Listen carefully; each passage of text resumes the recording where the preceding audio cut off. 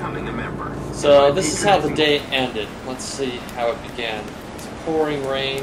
We just did a little quick day in the life for you guys. This is where we fill up our propane. It's called Brookline Ice and Cold. The name tells you a little bit about its origins. So Chef Rolando. So you can get a look at this. All right.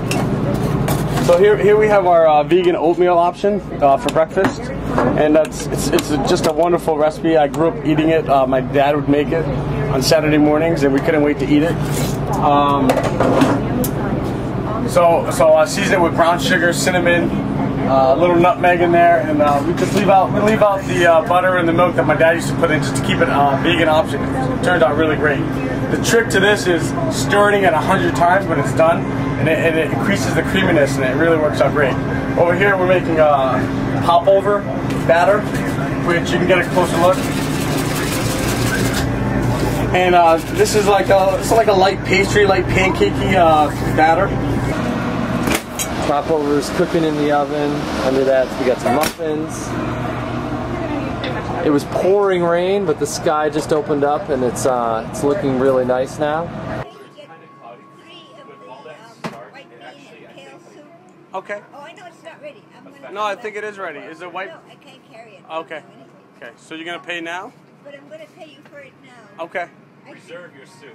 Yeah, you don't want to wait in line. You don't want to wait in line. Yeah, I just was not so much waiting in line. I lose out. Oh yeah, it sells out. That's true. So what I want to do is to set aside.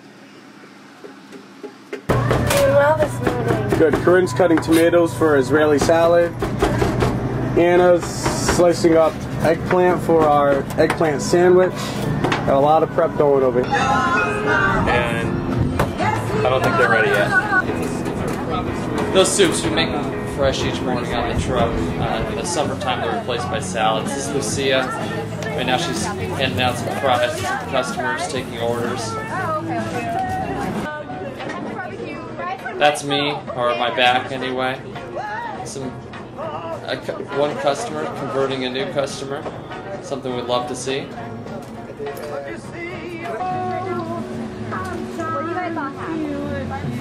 Those are the French fries just came out of the cutter, and here they are coming out of the oven. Thank you. We use a custom iPhone app to take orders. This is the app in action. It splits the order up to screens to tell the sandwich makers what to make. It's the way that we keep up with these lines.